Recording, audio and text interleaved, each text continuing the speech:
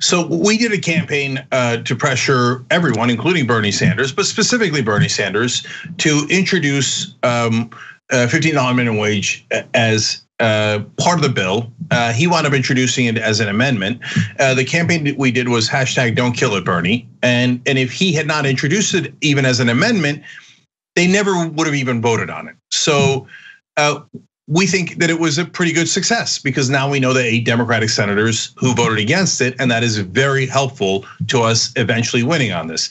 Apparently they talked about it on CNN, and we want to show you that clip and then react to it. Look, you got to give Bernie Sanders a lot of credit. He has a progressive base, and the progressive base is a big part of this party. You know, you have the Young Turks and a bunch of other progressive forces saying, if we're not going to fight now, this is the one chance. This is a must-pass bill. You've got to pass it. This is the time to fight for our values. If we're not going to fight now, and if we're going to preemptively surrender, don't even take the vote. Why did we just kill ourselves in November and then in January to get the majority and to put that gavel in the hands of Democrats? So I think, you can have sympathy for everybody in this thing, but Bernie Sanders, you know who he is, you know what he stands for. When he was given that gavel, you should expect him to use it for progressive causes, and he did. The big problem that I think we have is this is suicide for the Democratic Party to try to go into a midterm election, here in about 20 minutes, not in danger of not delivering on stuff that people went out and voted for in terms of a big COVID relief bill, in terms of a minimum wage increase. And so, listen, we have a big party. It goes from Bernie to Manchin. Both of them have challenges, but Manchin is the one who has the opportunity to do a reasonable deal and get this thing done. So I loved every part of that. And so Van is right about the surrender, and there are 3 components of that surrender. So in the beginning, it looked like we weren't even going to get a vote on it, in which case all the Democrats who were opposed to it would have gotten a chance to hide and pretend that they were in favor of the things that they promised on the campaign trail, when in reality they were not in favor of it. Well, now they're exposed. And that's why we have the next petition, tyt.com/petitions/the-hateful-8. Okay, so that's the 8 Democrats that voted with Mitch McConnell, Ted Cruz, and all the Republicans to kill an increase in minimum wage. So, but there's other layers to the surrender. If Kamala Harris had come in as the presiding chair of the Senate and said, no, this does go into it does go into the bill through reconciliation, which she had sole authority to do. Then a filibuster couldn't have ended this procedure, right? She chose not to do that. Instead, Schumer put in a presiding chair that said, oh yes, again, we agree with Mitch McConnell and the Republicans that this should not go through reconciliation. It should be much harder to do. Golly gee, I wonder why the Democrats want it to be harder, because they're not actually in favor of it. And then they take the vote and you find out, yeah, we were right. 8 of them agree with Republicans. And then the last part of the surrender, guys, is the toughest one of all. The Democrats could still block this bill. It's, as we speak now, it's not over. They could, just 1 Democratic senator or just 6 Democratic congresspeople can say no. If Manchin's gonna say no, we say no. He says yes, we say yes. And I call it the Manchin rule, but obviously it applies to those 8 senators overall. It applies to Krista Sinema and her theatrics around voting no. It applies to all of them. If you guys want to use your power and say, no, we're voting no on this, okay, then we vote no. It's very simple. We said we were going to do the minimum wage. We're going to do the minimum wage. And if you're not going to do the minimum wage in a must-pass bill, you know you can't do it. You know it's going to get filibustered on its own. Don't pretend you're going to do it later. That's not remotely true. We're going to vote on it now. Unfortunately, we cannot find 1 senator or 6 congressmen to agree to do that. That's just reality. You know, I got 2 points in the reaction. First of all, kudos to the Young Turks and to the entire community, because in a sense, it's not easy, even for those of us who've been covering Congress for years, to keep track of the arcane Senate rules and be able to try to understand and explain whether you need 60 or 50 or 51, whatever it is. But for people to be engaged and to realize that, yes, you do need, as Cenk was pointing out a while ago, you have to play hardball. That's what politics is all about. And there you have some of the Democrats and some of the progressives, despite where their hearts are, playing essentially beanbag. And there you we have Joe Manchin and the Republicans paying hardball. And of course, Joe Manchin and the Republicans are going to win in that scenario. And so, again, there's nothing wrong if you've got a 50-50 deadlock Senate for being a progressive senator, for being a progressive member of the House and saying, okay, I'm going to stand up. And if this thing does not have a raise in the minimum wage, this thing is not getting through, and you can kiss the $1.9 trillion goodbye. Forget about it. Jen, credit to you and to everybody at the Young Turks for getting this point across. The other point, which I found very refreshing in seeing the Van Jones clip, is I don't consider Van Jones to be much of a progressive per se, but to have his voice, to be able to articulate the progressive feeling and the split now that exists between progressives and the rest of the party, and the danger that exists to Democrats going into the 2022 midterms with this. I mean, that voice usually doesn't get represented on a mainstream media platform like CNN or certainly MSNBC. For Van Jones to be able to articulate it and say, here's the problem that we have, I thought was really very powerful in so many ways. And I just hope there are more folks over at CNN who are listening to that very point. Yeah, no, and always remember, it's not like he was doing this. I'm fine giving Van Jones credit for saying the right thing and pointing out the reality of the situation. But let's not forget, it's not because he champions this every time. It's not because that's where he always stands. It's because he was forced to. Just like when you force politicians to do certain things, the way that these petitions and these actions have forced them to even get as far as we've gotten. And that doesn't happen unless there's this grassroots organization, this grassroots level of people speaking out. Before you had online resources and online hosts and people actually get a chance to go and have a different source to learn about what's going on and actually talk about what's going on. And you can actually reach your politicians, your pundits. They have no reason to say any of this. They're still inside of a bubble talking about what they experience. They don't even hear about everyone else's lives until they go and campaign, roll up their sleeves and undo their ties and act like they're actually talking to people in the community. That's when they act like they're actually seeing people. During the time when you have to legislate before you get reelected, then you don't have to speak to many people until they go home for any kind of recess and say, I spoke to the people of Wisconsin and they told me they don't want anything. So now the people of Wisconsin can now directly say, hey, I'm from, I don't know, wherever, I'm from Milwaukee and this sucks. You know why this sucks? Because of A, B, C, and D. And you guys need to do something about it. And if enough people do that, they have to then go, I guess I got to point out that I can't just call Bernie Sanders a crazy old man that just is disconnected from the American people. The American people are saying it to you. You'd have to ignore them before you could demonize one guy. Now you can't demonize an entire movement of people that are real life and are in your face and can put a camera in front of their own face to let you know how they feel and what they need. Yeah, I'm going to defend Van Jones here, and not just because he gave us a shout out, but because number one, he's one of the few people who ever mentions progressive ideas on cable news.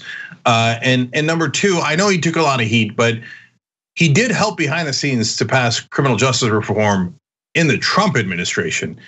I mean, look at how much trouble we're having past any progressive priorities in the Biden administration. So, and he took a lot of arrows for that. I actually think that took a lot of courage. And so, look, and we hold our own accountability here too.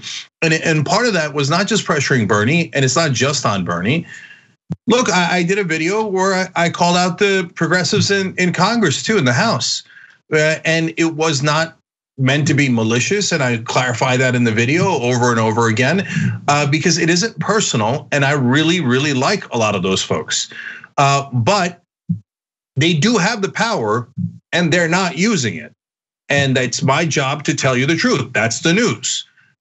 And I asked 1,000 times before I went on air. Like, there's nothing to ask, but I quadruple checked. Do they actually have the power? Of course. 6 people if they vote in the other direction in the House can block the bill, right? Now, there are other consequences that flow from that. Then you've got to go and negotiate with those 8 Democratic senators. So there is some complexity to it, but we're all relatively sophisticated people. We actually had a strategy, and some of that strategy, as you can see with your own eyes, worked. And other parts of that strategy are built to work. Look at the Kamala Harris part. We then moved on to step 2. And we tried to pressure Kamala Harris to go in and actually do her role as presiding chair and rule that it is within reconciliation. And guess what? A great journalist then asked her on the radio, hey, why aren't you overruling the parliamentarian if you want the $15 minimum wage? And then all of a sudden, she was under pressure. That's how it works. There's a strategy that can work, but it requires people in Congress to join in. My God, could you imagine if a whole bunch of Congress people or senators started saying, yeah, actually it is on Kamala Harris. She is the presiding chair. Again, that's a fact. There's no question about it, right? And then step 3 would be to pressure the Mansions and the Cinemas of the world. And there's a plan for that. And that also involves a lot of people working together, all the way from our audience to people who are elected. But in order to do any of that, you've got to actually take action. So I was told by some, definitely not all, that yeah, what I was going to do would be offensive, but accurate. It is, everything I'm telling you is true and indisputable. But they say, well, would have offended some people. Well, then I offended people. Who would it offend, Cenk? Who would it offend? It would offend the legislators that are not taking action. Yep, it would offend rich people that have access to power and money, and then actually say what we believe. You know, but in the meantime, where's the question of, hey, you guys are offending a large majority of the American people? They have no problem offending a large majority of American people. In fact, if they get offended, we're supposed to be concerned about how offended they are while they sit up in their palatial areas and just chill out. But people who can't eat and survive and pay their mortgages, even their rent, those folks, offending them, who cares? Offense? You don't get to have any offense to any of this. And well, that's the difference we have. I have a question for both Jayar and Cenk here, both of you in this, and that is, Cenk, I loved it when you did the burning bridge video and you talked about how, look, I think progressives, their heart's in the right place, but here's the power that they have and they're not using. Do you think it's possible, and this doesn't excuse progressives and progressive members of Congress, but do you think that perhaps they were suckered to a certain extent by Joe Biden, in the extent that when you hear Joe Biden during the campaign speak so emphatically at the debates about $15 minimum wage, if you would have asked anybody back then, okay, if Joe Biden is president and he gets in office and he's got a COVID relief package, of course he's going to include a $15 minimum wage. A few weeks ago, when he started to say, well, no, maybe we won't, I was shocked. I was surprised. And then suddenly you have progressives and everybody who supports raising the minimum wage are behind the 8 ball. I mean, is it fair to say that some of this belongs with Joe Biden and perhaps pulling the wool over so many of our eyes? Yeah, David, that's such a great point, and I'm really glad you brought it up. So first of all, if you're not in Washington, you cannot understand how thick that bubble is. The minute you enter the Washington bubble, the gaslighting is through the roof. I know for a fact that there are some heroes inside Congress who actually do want to block the bill, but they're being gaslit 24/7. Oh, you're going to be the bad person. It's your fault. Oh, don't be ridiculous. Of course, Biden and Pelosi and Schumer want it. They keep saying they want it. Of course, we don't ask for a plan. We have a plan, and it's above your head, right? And these things happen. I know for a fact that they happen. Okay, and they're happening now. Part of what I'm trying to do is not call out people like, ha ha, I got you. No, that's the exact opposite of what I'm trying to empower them. No, all of us on the outside know that you are right and the people gaslighting you are wrong. So if you're a progressive legislator, yes, the media will yell at you. I never tell pretty little stories about, oh, everybody's gonna throw roses at your feet. No, the media will rise in their rage against you. How dare you? They'll ignore that Manchin's been threatening to block the bill for months now, and they'll blame it all on 6 legislators in the House that say, no, if Manchin and the others are saying no, we're saying no. And they'll pretend it's their problem. I know that. Will everybody in leadership in the Democratic Party rain down hell on anyone who blocks this bill? Yes, because you're ruining their plan to pretend to be in favor of the minimum wage, but secretly kill it. They're not your friends. The people on the outside are your friends, your actual colleagues, your constituents, your voters. And by the way, they do one other trick. They've weaponized their constituents against them. So they say, oh, you're threatening COVID relief to your constituents. That's a veiled threat. I'm going to tell the press that you're the one, that it's your fault and you should lose your next election because you delayed this bill. No, look, what happened? I thought the House was in favor of minimum wage. They passed a bill that said they were in favor of minimum wage. Now, when a single person inside Congress says, maybe we should insist on that, they go, how dare you? Yeah. No, we got to empower those heroes, those quiet heroes on the inside, to be able to win those fights so that we could actually get a seat at the table and insist on our priorities and not have the conservative corporate Democrats write every single bill. Yeah, my only thought really fast, because I want to hear about David Shuster and MSNBC, but it's a simple one line. Since we love little snazzy one-liners in politics, trust but verify. Since we love to quote Ronald Reagan, and he's this amazing godlike figure, trust but verify. Fine, President Biden. In the meantime, candidate Biden, you got a lot to say. Great, we're behind you. Let's go ahead and keep track and make sure you do that. That's all there is to it. And if anyone who believed it to a point, fine, I'm okay with that. But the reality is showing us that next time we're not gonna get fooled anymore to think that it's just gonna automatically happen. Now we have to push you to do it. Fine, okay, push it. And my one more last thought is, I hate whenever Republican talking points will come to a point where they ring true and then Democrats can't say it's a reality. So my point being, a lot of times they'll always say, Democrats always like to say these things to their constituents and they don't do any of that for them anyway because they actually dislike them. Now, whenever that's true, which is sometimes in this kind of case, the reason they say it is because then that means, therefore come to the Republican Party. But in reality, they're openly saying they want nothing to do with any kind of help for you or any kind of representation for what you actually need or want. That's the difference is now you have a different outlet.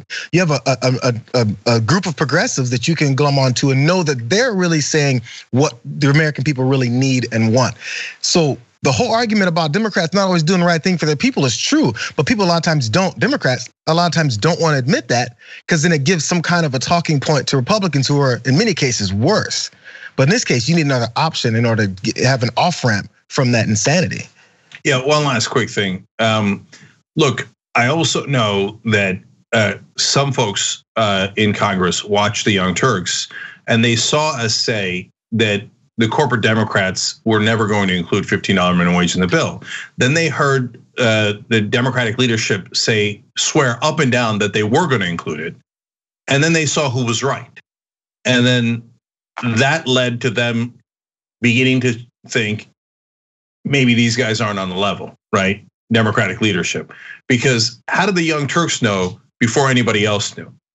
And it's not because we had secret information. It's because, like I always tell you guys, politics is actually not that complicated. Just show me where the money is and I'll show you exactly how they're gonna vote. Chamber of Commerce said they don't want an increase in the minimum wage. That's it, it's over. Joe Biden is not going to go against the Chamber of Commerce. Nancy Pelosi and Chuck Schumer are not going to go against the Chamber of Commerce. To this day, if you poll Congress, the House, probably 432 out of 435 congressional members would say Nancy Pelosi wants the $15 minimum wage because the bubble is that thick. That's not remotely true. She just knew that Schumer was going to kill it for her. So that's why she said yes. Don't believe the hype. I guarantee you, if Schumer could have passed it in the Senate, Pelosi would have said no. We've covered this shell game for 20 years. If there were a lot more journalists in the country, everybody could see the shell game with their own eyes. They've done it dozens of times. They always vote with their donors. Not at all complicated. Okay, we're now short on time, but David, we're not going to be able to do justice to the story. But I did tease it. Well, and I do want them to hear at least the beginning of it. Here's the short version. Sure, the short version is if people Google this, they say, "Oh, David Shuster did a show at CNN, a pilot at CNN, and therefore MSNBC was mad and they got rid of him." Well, actually, what happened is that we had a contract dispute. I had been verbally promised one thing.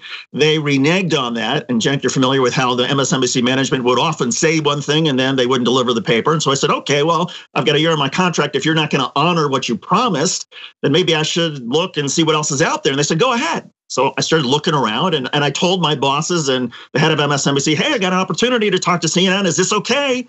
"Sure, go ahead, find out what they'll do for you."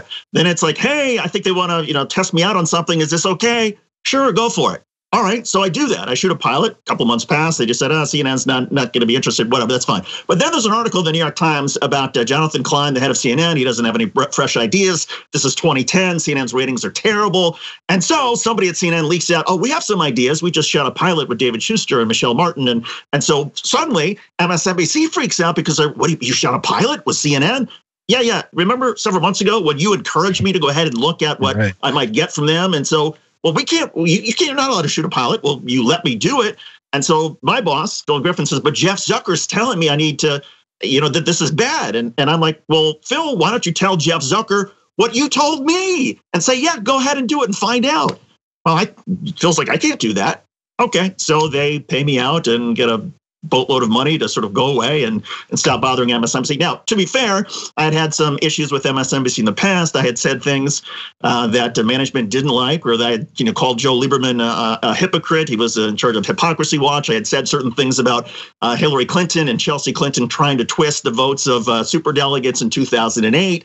I used a colloquial word that management thought I was literally calling Chelsea Clinton. Well, we don't even get into this, but anyway. So I think they saw me as somebody who I'm very big on. Look, I report like hell. I'm not gonna let the facts get in my way. If management doesn't like the reporting, so be it. And I think they thought that they really couldn't control me. And so when they saw an opportunity, once I was essentially suckered into, yeah, go ahead, do this audition with CNN, and then suddenly it's like, aha. Now we have a way to get rid of you. Thanks for watching The Young Turks. Really appreciate it. Another way to show support is through YouTube memberships. You'll get to interact with us more. There's live chat emojis, badges. You've got emojis of me, Anna, John, Jayar. So those are super fun. But you also get playback of our exclusive member-only shows and specials right after they air. So all of that, all you gotta do is click that join button right underneath the video. Thank you.